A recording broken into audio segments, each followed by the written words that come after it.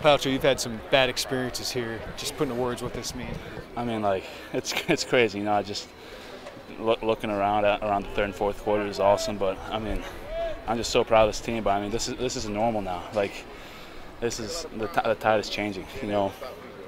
And it's not going to be surprising that we have wins like these. So I mean, we're going to enjoy it tonight, but I mean, we're ready for next week for Iowa.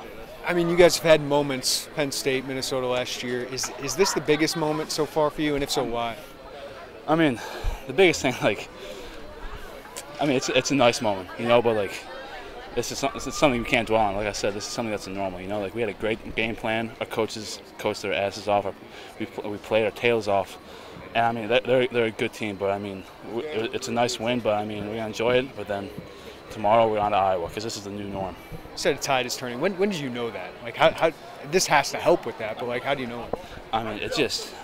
I mean, I could even say when it comes back to when in the spring, in the December, in the spring, just looking around and just knowing that guys, just the way that we went about our business. Like, you know, this isn't one thing that happened in a week.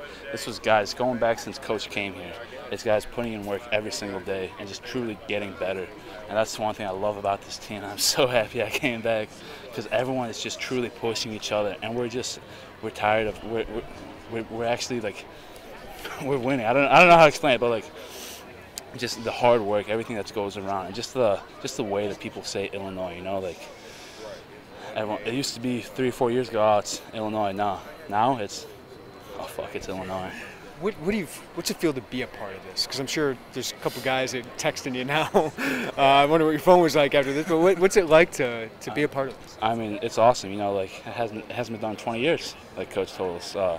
But again, you know, like, this isn't out of the blue. Like, this is the new norm. This is the thing that we've been building on for these past couple of months, and since Coach B got here, and just every day, dudes are trying, trusting, doing their job, trusting these coaches, and I'm just so proud to be a part of this team.